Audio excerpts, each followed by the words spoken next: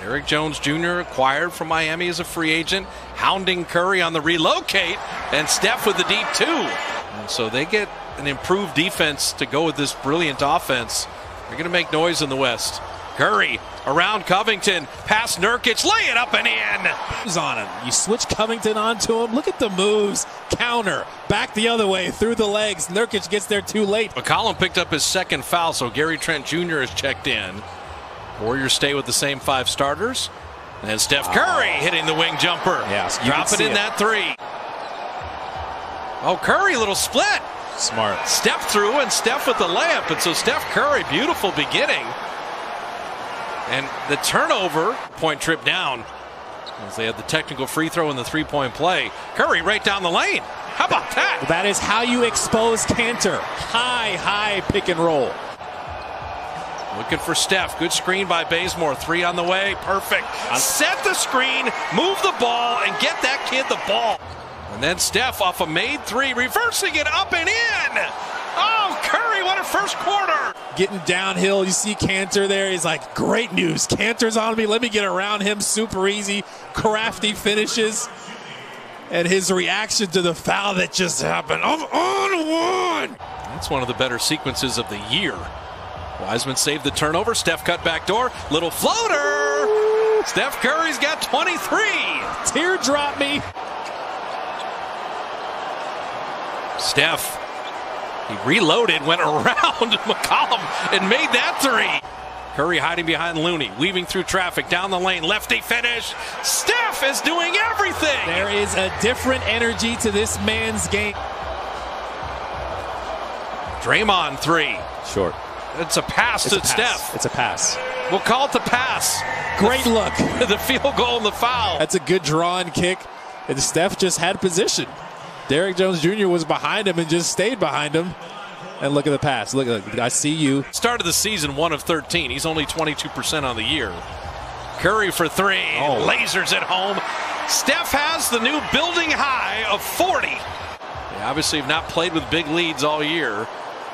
Curry, little floater. He's got 42. That teardrop is just so frustrating for bigs. Seconds game shot clock to wind down this third.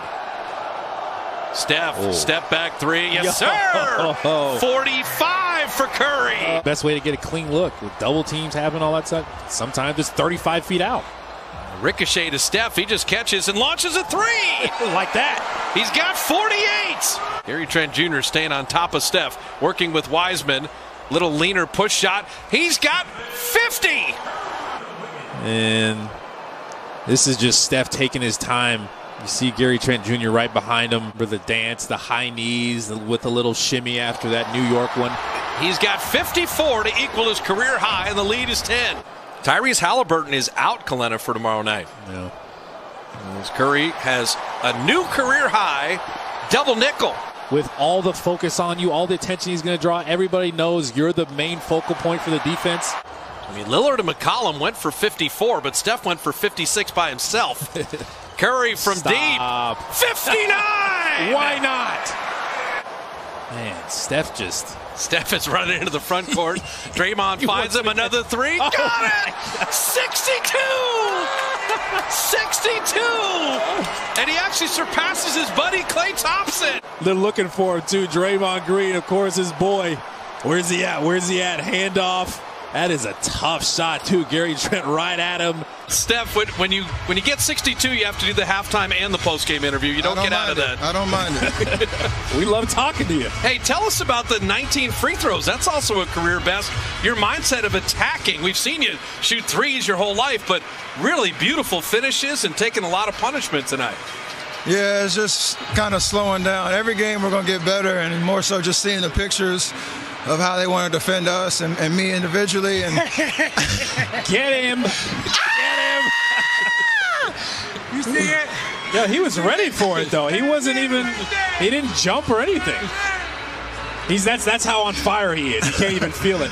I don't even know what I was saying, but just shoot shots and make them, and then everything kind of opens up from there, just trying to get into the paint and make plays. Hey, Steph, are you almost looking forward to all the double teams and all the bodies you're going to see because of how you mentally prepared and because of the way you can move without the ball after you give it up, you can get it back? Are you almost looking forward to seeing all those bodies?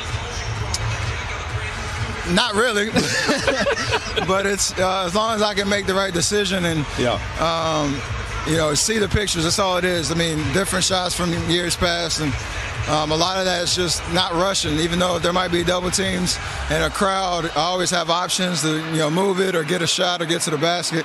I just got to make sure I see everything right. And I think tonight we just slowed down a little bit, and it obviously worked out. All right, how aware are you of the point total that you had? I mean, 54 was the career high coming in. When you get to that 40 spot and things like that, are you even aware of the numbers as they're piling up? Of course, but you try to just continue to stay humble and stay in the moment. That's the best way to approach it. It doesn't help when your teammates are yelling at you every dead ball, how many points you got. But other than that, it's just don't do anything differently. Just keep being aggressive, being decisive, and good things happen. And now when you had 59 and you were trailing Draymond for that last three, why do you got to do Clay like that with his 60 and go for 62 there? Killer instinct. Yeah, I mean, it made so much sense that it was Draymond, knowing exactly what the situation was and knowing where I was at. For a hot second, I thought he wasn't going to look for me, but I shouldn't have never doubted it. He knew exactly where I was, and thankfully it went in. Can you talk about the way you attacked the rim? Obviously, Bob just talked about you getting to the free throw line, but you're finishing through contact or making sure you get the foul because you're jumping into the defender. You're not avoiding contact at all. Is that something you've thought about a lot during the offseason? A little bit, and again, it's kind of just understanding what the situation is and how they're defending. And when you have the right spacing and the right timing, the lanes open up, and then it's just all about finishing. I think late in the first half, there was a couple of plays where they sent a crowd, and I didn't read it right, so I tried to make those adjustments. And like you said, it's just a matter of finishing with contact, being creative, or kicking it out. And you've been pumping iron too, I see. Got the arm. we had 8 months. That's all I could do. Yeah, that's all you could do. And Steph, we'll let you go with this. You had a nice conversation with Damian Lillard at the end.